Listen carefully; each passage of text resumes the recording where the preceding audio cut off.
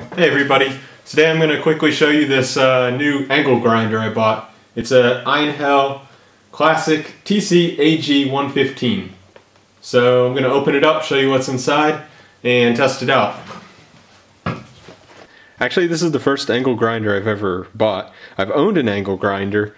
My father gave me one many years ago, and I used it a lot, but I never have actually bought a new one myself.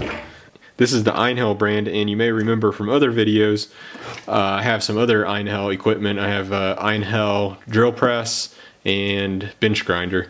And so far I like the products. Definitely they're kind of on the cheapish side, but they're definitely better than others that are out there. Well, I guess I can start off is the price. This one cost 39 Swiss francs, which is about 40 bucks. There are cheaper ones out there. For example, in the Leroy's or Leroy or whatever it is in France, you can actually get an angle grinder for like 10 bucks. I don't know how they make an angle grinder for 10 bucks. But it's the same size as this, basically the same thing. But I like this Einhell brand so far. It's worked good for me, and being that I'm in Switzerland, it's better to buy Swiss electronics because then I don't have to change the plug outlet or anything like that. So 40 bucks is still a pretty low price in my opinion. So anyway, hopefully it'll work good for me. Let's open it up. Oh, by the way, I did already open it once, and I bought these this grinding disc and this cutting disc. So those aren't included, and I just stuck those in there for my convenience. So it doesn't come with any discs.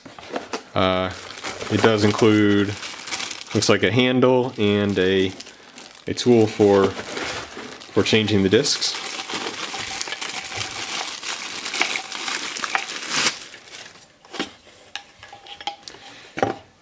The one I had back in Florida, I don't think I didn't have a handle, or the handle had been taken off and lost because I never used this. I might try it though. And that's just the tool for changing the disc. Here's the guard. I've seen people use these without a guard, and I think mine had a guard, the one in Florida, but I don't remember for sure.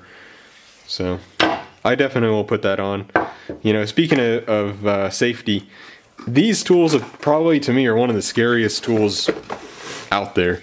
I don't know, when I was younger and I was using it, I never really thought about it, and I was never really afraid to use it. But when I watch videos of people using these, and when I just think about how much damage it could do to you if you're just grinding along and make a slight wrong move and this thing's going whatever 10,000 RPMs, I have no idea.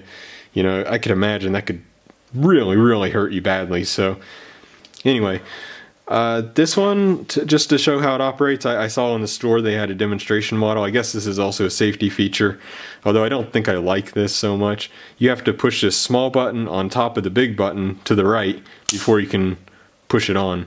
And then it stays on, which is kind of cool. And then you push this down to switch it off. So, on, off. This is probably a lock for the, yeah, it locks the motor and stuff. To me, the build quality here feels pretty good and solid. I'm kind of impressed by that. This plastic feels strong. There's, nothing I can complain about there so far. Alright, so let me get this put together. Looks good. Alright, so I'm going to go put on my safety glasses and we'll try to cut something.